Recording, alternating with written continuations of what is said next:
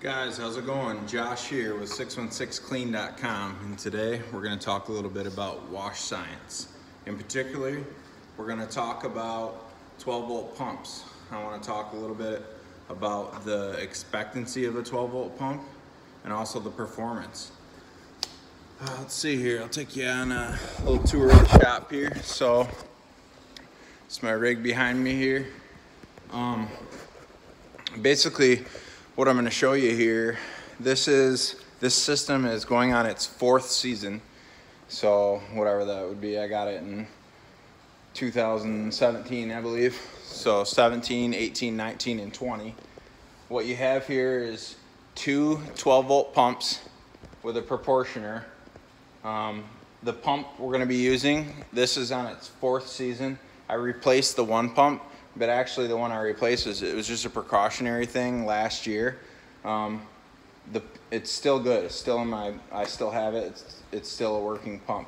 So yeah, basically what we're going to do here is a test, and we're going to be running through the proportioner to the 12-volt pump through the accumulator tank. See that little tank right there? Through the accumulator. We have 250 foot of 1/2 inch line, and I know that, keep in mind the performance, and I guess like the gallons per minute, distance, all that kind of stuff is going to be better with a larger pump, or sorry, larger hose.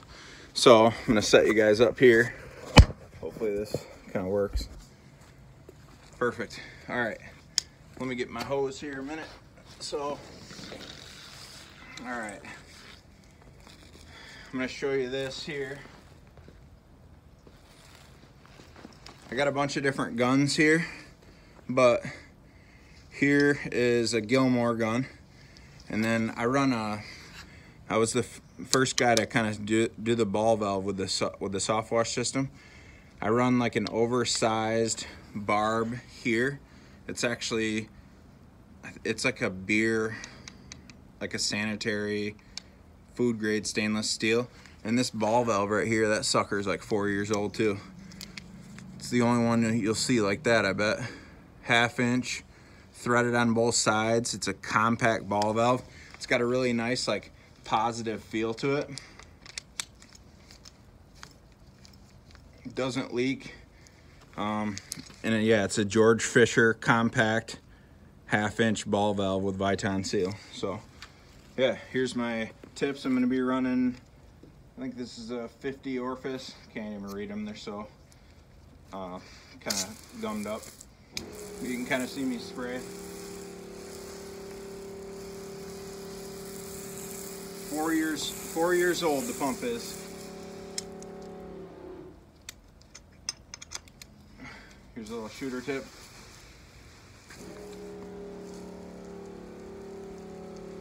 Keep in mind, for reference, my truck is 10 foot away from us right now, and I believe that vehicle is 17 feet long. So let's just say to the end of the truck there, let's just say it's 25 foot. So that's 25 foot, and we're shooting quite a bit past it.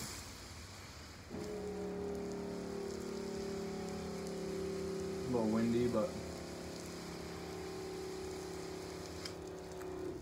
yeah, I've gotten, I think the best out of one of these nozzles is 50 foot. I was running a little bit shorter line then. I was running,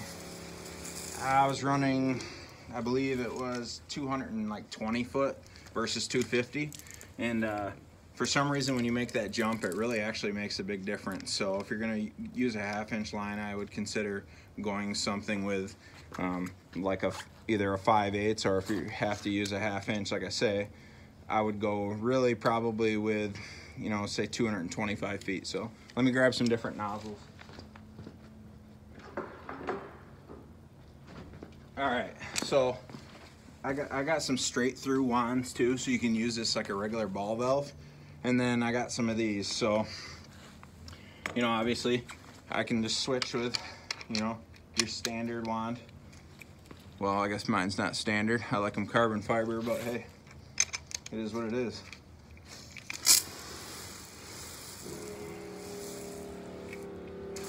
So a nice healthy spray pattern there.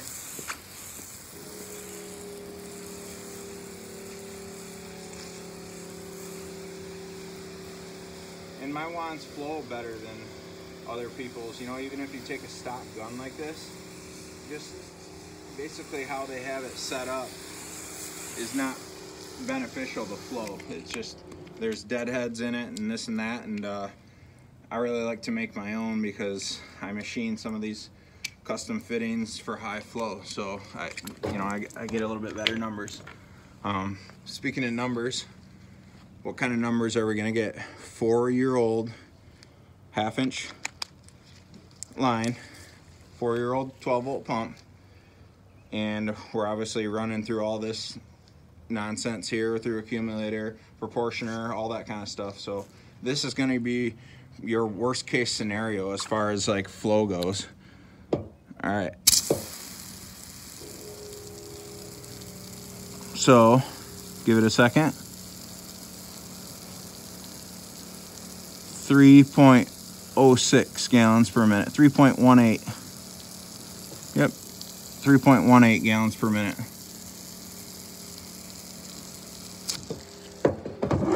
So there you go. I mean, that's not bad considering the pump. And then I'll show you. Here's one of my personal favorites. So some guys like to use a little shorty wand. Some guys like to use a ball valve. I do have just a regular straight through ball valve that I use too. But there's lots of different scenarios out there. But some guys like to just use the ball valve. And I've been told, well, I like to just use the ball valve. If you do this with the quick connects, you can't. Well, with a fitting like that, 1/2 inch to 1/4 inch, yes, you can. Boom, right there, look at that. We'll go to a small fitting. See? Look at that spray pattern.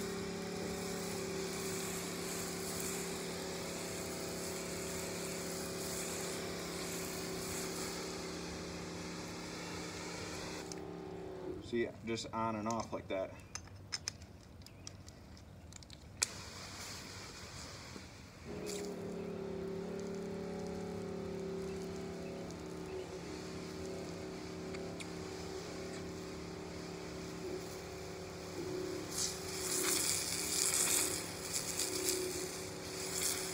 So there you go. I mean, that's how I'm doing it. So you gotta do it. Look at that. Look at that power right there. It's not bad. I mean, I say look at that power, look at this, look at that, but it's a 12-volt pump, you know. At the end of the day, it's not a booster pump. It's not some expensive air diaphragm. It's not any of those kind of pumps, but they do have longevity. That's after 4 seasons, or not, excuse me, going into the 4th season. Cleaning 100 grand worth of stuff too, so 100 grand plus. And I mean, when you think of it that way, it's a matter of taking care of them, wiring them correctly. People have bad things to say about them. For the most part, do they fail? Is it possible? Yeah, absolutely. But there's a certain factor of quote unquote dumbassery, I guess you would say, that correlates to that too. Do you have it wired correctly? Is it plumbed correctly? Are you using the correct tips? And if you want to use a huge array of tips, well, that's what the accumulator tank's for. You know, you gotta run an accumulator if you're gonna start doing that. I have the ability with this right here, with that fitting, I have the ability to hook up and run one of my very many water-fed poles. And I can actually fill this tank up right here, clear the hose out, and actually run a second water-fed pole system and have 50 gallons of fresh water. So, you know, it's fine. I haven't had an issue with the pump, being that I have the accumulator. So it's give and take, and just depends on what you do and really how you do it. You got to do it right. You really got to be diligent about, you know, What's your wiring like? What's your setup like? Are you rinsing your pump? If you put one of these systems together and you're the type of guy that's batch mixing it, well, you better have some sort of solution for rinsing it out, you know, a 3-way valve, what have you. So just a little bit, kind of my take on the 12-volt pump, and you know, just some different tips and guns, this and that, just kind of a different perspective on it. Start to do more of these videos, kind of get more into the details that you don't see a lot of other people cover. If there's something you guys want to see or if you're curious about, just ask me a question. But that's going to be it for Soft Wash Science today. So this is Josh with 616clean.com. We'll see you guys in the next one.